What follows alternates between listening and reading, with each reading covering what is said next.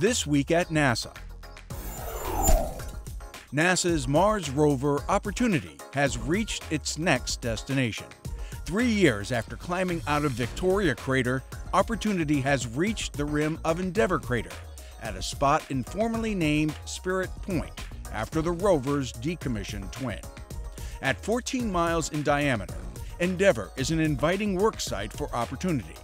Orbital observations indicate that the ridges along its western rim expose rock outcrops older than any Opportunity has seen so far. You see in its rim evidence of clay minerals, and clay minerals are a class of minerals that form in neutral pH water. So this is very exciting from the possibility of Mars at one time being a habitable planet. Opportunity and Spirit completed their 3-month prime missions on Mars in April 2004. Both rovers continued for years of bonus extended missions, making important discoveries about wet environments on ancient Mars that may have been favorable for supporting microbial life. The 21st century will be won by those who innovate, by those who seek breakthroughs, by those who create that future.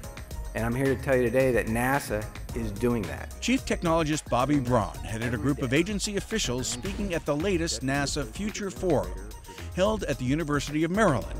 The day-long Future Forum brought together technologists, scientists, and engineers, along with local business, science, technology, and education leaders.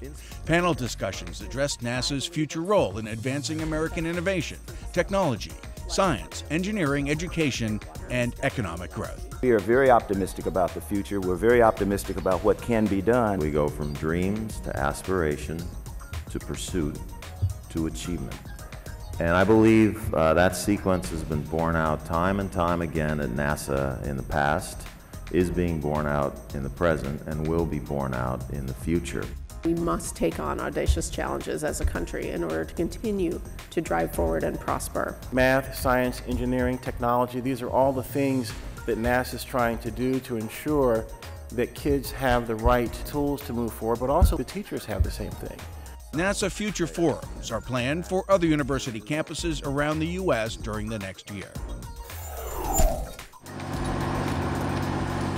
Shuttles Endeavour and Discovery have switched locations at the Kennedy Space Center. Technicians moved Discovery out of the Vehicle Assembly Building and Endeavour out of Orbiter Processing Facility 1.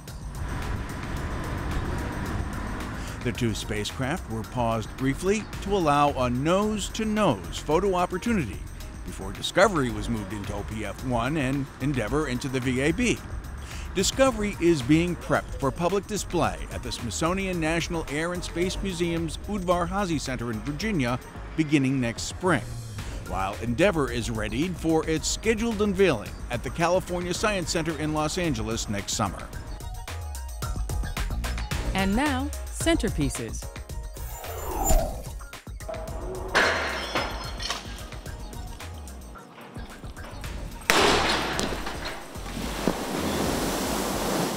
This is one of 3 successful drop tests of NASA's next deep space exploration vehicle conducted this summer at the Langley Research Center's new $1.7 million Hydro Impact Basin.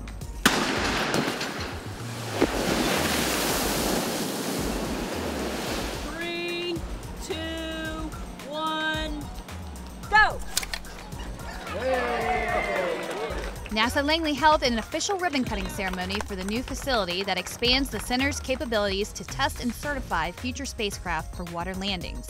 The lander facility and the vast experience of its Langley staff provide a perfect combination to study the Orion multi-purpose crew vehicle's options for returning to Earth. The excellent work and the contributions from the Langley team will continue now with the delivery of this unique new capability. At 115 feet long, 90 feet wide, and 20 feet deep, the Hydro Impact Basin holds 1 million gallons of water, allowing Langley engineers to check out the water landing properties of future spacecraft. The new Hydro Impact Basin is located at the historic gantry where Neil Armstrong first trained to walk on the moon. Johnson Space Center's Office of Education hosted 40 high school girls as part of the Women in STEM High School Aerospace Scholars Program, or WISH. During the week, the young women worked together to get a real-world look at what it takes to be a scientist or engineer. WISH meets NASA's educational goals by providing students opportunity to participate in authentic hands-on activities using NASA's missions. The young women worked in teams to plan a human mission to Mars. They designed how to send astronauts to the red planet, sustain life to work and research there, and return back to Earth. I'm learning so much about the different scientific fields, getting some advice for the college process, and meeting some women in science who are really inspiring and kind of learning what they did to get to where they are today. When you think of science and research, you think it's very focused and it's very detail-oriented, but in reality, it's a lot of teamwork and it's a lot of collaboration. The girls are awesome, they're great, they're the best of the best across our country, and we're just really glad to have them here and be able to provide this opportunity for them. Welcome to Cleveland. 375 5th through 12th graders were part of a minority student education forum held at the Glenn Research Center in Cleveland. There's great things in your future, and you can do it just like all the people that you're going to meet. Created as part of NASA's Summer of Innovation initiative, the forum is designed to motivate minority students to pursue academic study in science, technology, engineering, and math, or STEM courses, and encourage them to become scientists and engineers. The event featured inspirational talks by NASA senior managers, astronauts, and Glenn personnel. Set your sights high, get a good education, learn that science and math can be fun. It's all about you. You guys are the future. You're going to be the future astronauts, scientists, leaders. And that's why we have these programs, because it's all about you. Students also participated in peer-to-peer ambassador roundtable and Trailblazers panel discussions and educational activities. I was looking at these 5 system tests. At the close of their summer session, program interns from NASA's Independent Verification and Validation Engineering Apprenticeship Program, or NEAP, presented their projects to NASA managers, friends, and family at NASA headquarters Glennon Auditorium. We also wanted to implement some swarm technologies. The students, all with strong interests in STEM studies, science, technology, engineering, and mathematics, are paired with a mentor to work on a specific project over an 8-week period. The interns come from diverse backgrounds and have interests in a variety of subjects, from forensics to mining engineering. I can meet a lot of people at NASA. They can help me kind of guide my future, because I'm still undecided about what I want to do. Since its inception, NEAP has hosted 190 students. The program's alumni have gone on to top colleges and to positions in NASA and industry. The whole exhibit together really tells the NASA story in an interesting way through the perspective of artists. So it's very wonderful to sort of see them all together, and it's rare that we have them all together like this. The Smithsonian's National Air and Space Museum in Washington is hosting NASA Art, 50 Years of Exploration.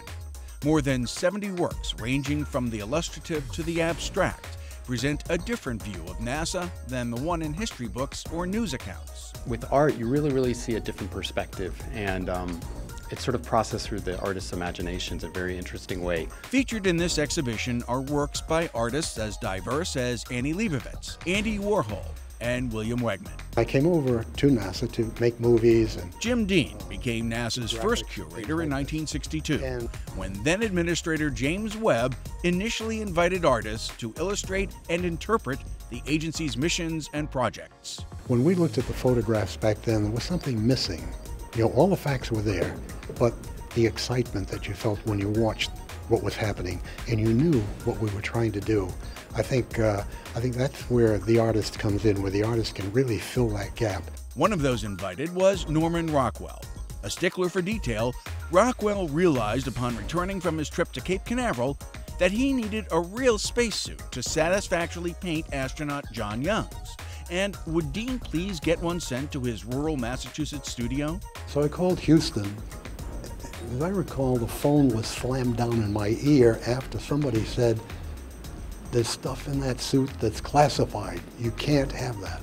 But Dean persisted, and soon, by day, the suit was being painted by Rockwell in his studio, and by night, it was being watched in a Stockbridge motel room by the NASA technicians sent along to guard it. Rockwell was so pleased at getting the real thing to work with He put the technician in the painting. That would be Joe Schmidt there on the left. If you could be down at the Cape for a launch and see this array of cameras set up, it's like an artillery range with these long lenses, and then to see sitting on the ground an artist with a watercolor pad and his brushes and paint and doing that, it was like somebody left over from another world that had been brought in to do this. NASA Art, 50 Years of Exploration, runs through October 9th at the Smithsonian's National Air and Space Museum in Washington. And that's This Week at NASA. For more on these and other stories, log on to www.nasa.gov.